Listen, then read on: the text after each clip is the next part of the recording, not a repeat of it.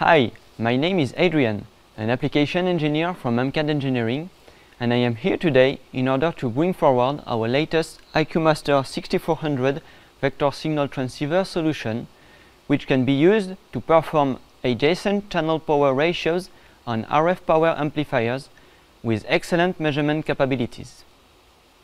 Let's demonstrate in an example how to measure a wideband 100 MHz OFDM signal.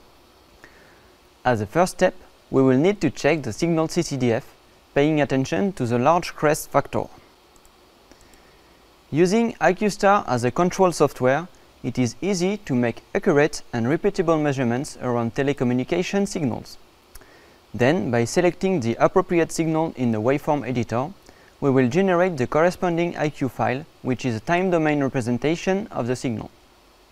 From the Measurement tab, we will need to define the ACLR measurement settings, such as the channel bandwidth, channel spacings, VSA resolution and video bandwidth, and many other parameters for the target standard. This greatly simplifies the test setup configurations and eliminates the risks of errors during the measurement process. The application calculates directly the ICPR from the captured spectrum trace.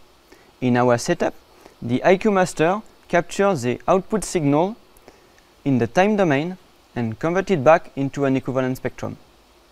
An absolute power calibration was made for both input and output signal at the DUT reference planes in order to ensure accurate measurements even working under nonlinear conditions.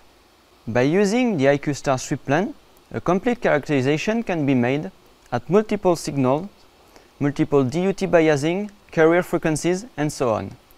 The DUT load conditions can also be controlled if a load tuner is used. For each condition, a complete spectrum as well as many other scalar figures of merits are saved. This allows using the whiteboard tool as a dynamic measurement report to retrieve the ACPR for any measurement condition used during the measurement campaign. Thank you for your attention. For more information about MCAD engineering products, please visit mcad-engineering.com.